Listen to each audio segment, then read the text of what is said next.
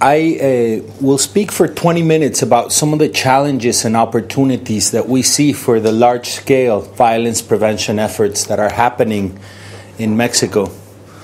And I work at the National Institute for Evaluation of Education. And in Mexico, there's a big program that's moving the country. It has become a presidential priority to get peace within the country. You will understand why after you listen to the content. Not only I will speak briefly about the background of what has gotten us involved in addressing this issue in Mexico, but also I will share with you epidemiologic data on homicides and suicides, and talk to you specifically about what's going on in one of our states, one of the hardest ridden states of violence, which is Chihuahua, and their cities, what they are doing with their violence prevention programs, and to end with some reflections regarding our main challenges and opportunities. And I will be quick with my words. If I go too fast, you can tell me to slow down. So you all know the global report that came out in 2004 had a similar parallel a couple of years after.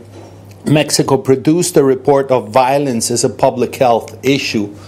In the year 2008, we held a ministerial conference, whereas 28 countries of the Americas came together and signed a landmark historical document to address injuries as a public health problem with preventative measures. And Mexico began participating since the year 2009 with WHO's Violence Prevention Alliance. And we became members just last year during this 6th milestones meeting of the Global Violence Prevention Alliance Conference. And this is our ministerial panel during those days. And it was an incredible conference to bring global leaders such as Lawrence Sherman to Mexico to share with the importance of research and of longitudinal research in violence prevention, and to have Europe come to a developing country, come to a middle-income country, and to discuss what you are learning in violence prevention. So we are very grateful that that event happened in Mexico, and I just wanted to share with you some of the pictures of the meeting. It's like a commercial.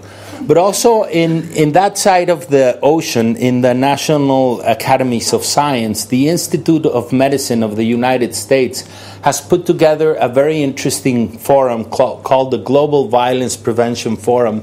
And Mexico has been participating there since 2009. And some of our key spokespeople and the chair, the actual chair, Jackie Campbell, who is there pictured among some of the participants in this seminar.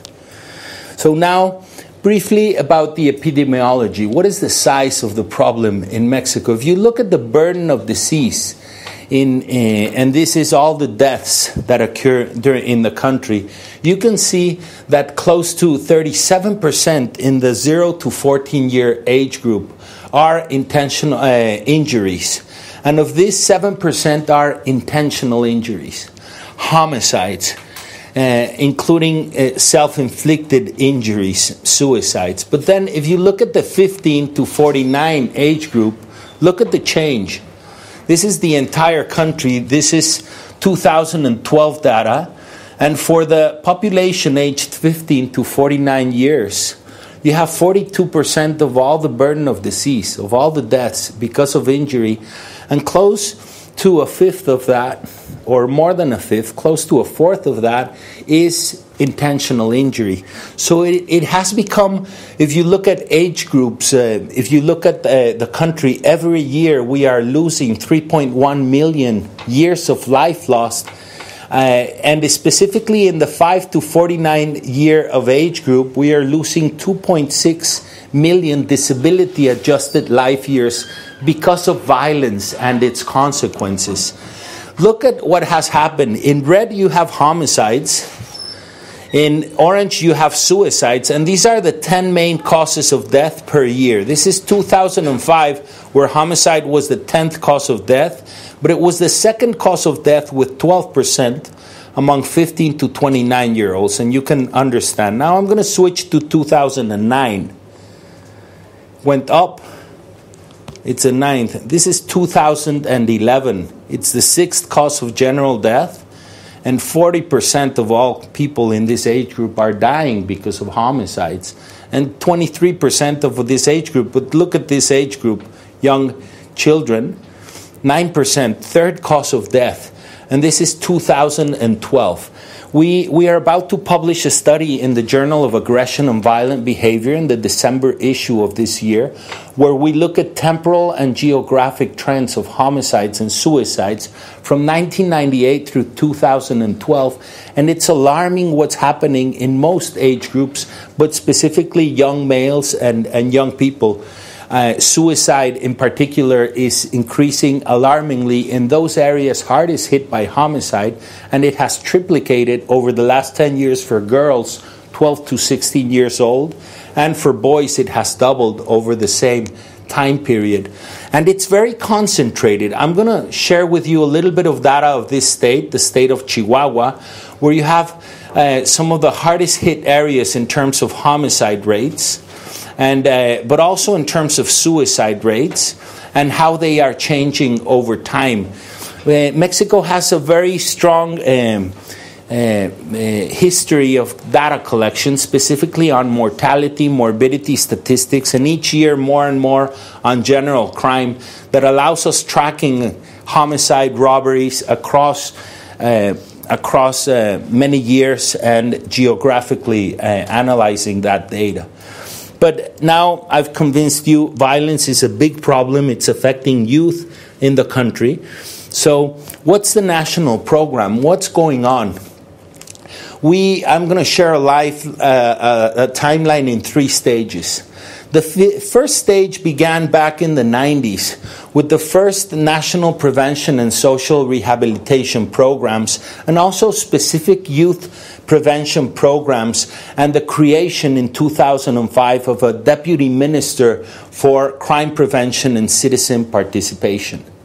Then, as we moved along in 2008, we held the ministerial meeting, and a lot of policy and a lot of pressure for reforming laws to introduce prevention instead of just reaction into the legal framework.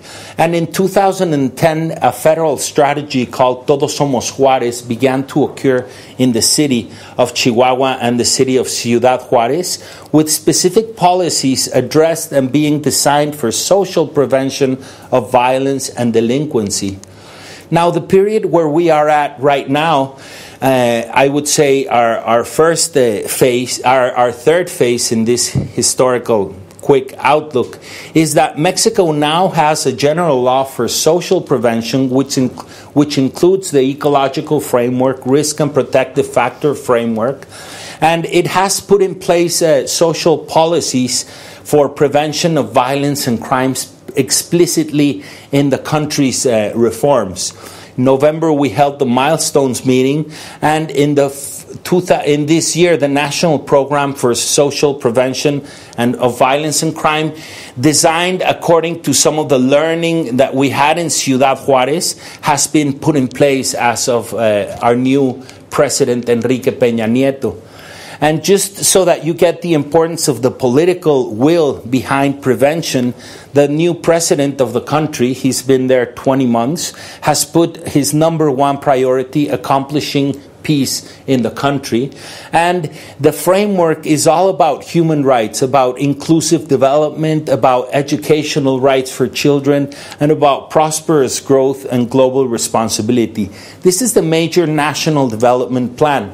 But they have put specifically in place a national violence prevention strategy. It's a landmark. It's the first of its kind in Mexico.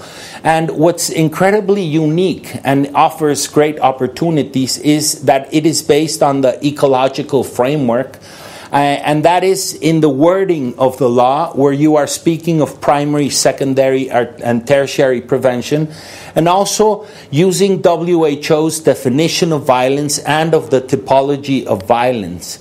The law is also calling for and mobilizing serious investments by multiple sectors of society and multiple disciplines, and it's targeting geographically according to the hardest hit areas of vulnerability and crime and delinquency. An unprecedented amount of money has been coming into this strategy. And you have, for example, over the last couple of years, more than $2,200 million being put in for prevention, labeled prevention. And I want you to pay attention to these numbers because it's huge amounts of resources, but little of it is being used in a scientifically sound manner with appropriate monitoring and evaluation investments or training and capacity building for longitudinal research to go about and follow that strategy. And that's one of our key findings and opportunities. Just in the state of Chihuahua, they have invested over the last 2 years more than $90 million for violence prevention, and I will share with you how they are using it in a broad sense, but it comes from different sources, and this is an unprecedented amount of money. What's unique about this program is that all that money is being spent by different sectors. By the Ministry of the Interior, by the Ministry of Finance, by the Ministry of Education, or the Ministry of Health, or the Ministry of Corrections, or the Ministry of Justice. So it's not like it's a cumulative effect. They have designed into the laws this framework where prevention and social development is supposed as a theory book, it's supposed to work collaboratively with criminal justice and law procurement, but it's not necessarily the way things happen, no? It's unique because it's focused at social determinants and at responding to the rights of children, for example. But theoretically, it might be sound, but the main issues have to do with implementation and with adequate measuring and evaluation. So these are just so that you get a sense of the 100 geographic areas where this program is being targeted throughout the country. Chihuahua, Ciudad Juárez is this one. And I'm just going to show you within the cities what they do is crime maps and vulnerability maps and social exclusion maps. And then they go to the hardest hit areas and target those neighborhoods. Everyone coordinates to work around those neighborhoods. This area could have close to 120,000 people, for example, 130,000 people. And what they're doing, they're bringing together all the different ministries. Besides revamping the infrastructure of the communities after the Colombian model, they're bringing all sorts of collaboration and multi-sectorial involvement in health and social aspects, and most of all, involving youth in their programs. Let me mention some challenges and opportunities that I see in terms of the research capacity, and I'm still well on my time. So just some final thoughts and reflections of the challenges that I believe that the research community and the violence prevention community will be facing, which might be similar in other low and middle income countries. This is the national picture of homicides. This is Chihuahua in red. This is Chihuahua City. This is Ciudad Juárez. These are rates per 100,000. And it's incredible what's happening. Something is definitely happening when it went up, but everything that goes up goes down. This is the period that I refer to as the drug wars. And this is the latest years in the city of Chihuahua and in the city of Ciudad Juárez and in Chihuahua. These are how the rates have behaved over the last years. They have invested millions, and there are no research reports. There are no planning documents. There is no literature that you can actually go at and say, what did you do? How did this happen? Why did it happen? What part of the intervention was responsible for such good results? No one knows. No one knows because everyone went out and spent, and nobody took the caution to do a longitudinal design to actually track the amount of work that was going on.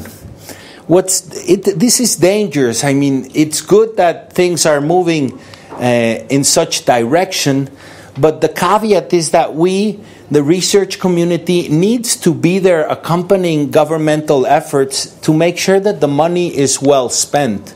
There's 11 huge structural reforms that have happened in Mexico in an unprecedented fashion. In the last 20 months, huge structural reforms aimed at the social determinants, aimed at protecting the rights of children and the rights of youth, have been put in place.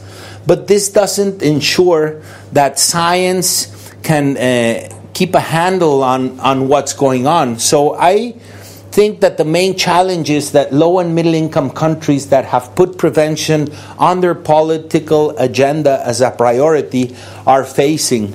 We know that prevention works. We know well from other countries and from other studies and from some of the longitudinal studies that prevention works, and we are listening throughout these networks and these groups that public policies have to be evidence-based. But we see the main challenges in implementation and collaboration. Money is raining upon people who are good-willed, but this doesn't mean that they know what works best, how to use it more efficiently, and more importantly, they are not measuring. Most state governments who are receiving federal grants are just too busy with the administrative procedures of using the money and disbursing it and doing that in a timely fashion, and they are not guaranteeing that there are the mechanisms to oversee the use of that money in a correct fashion. And I think one of the core challenges is the great divide that has to do with the quality of education and thus the quality of the professional workforce in the country who are implementing violence prevention. So this is basically my message. We have a poster down there if you want to know more about the program. I had to keep it short, but thank you very much.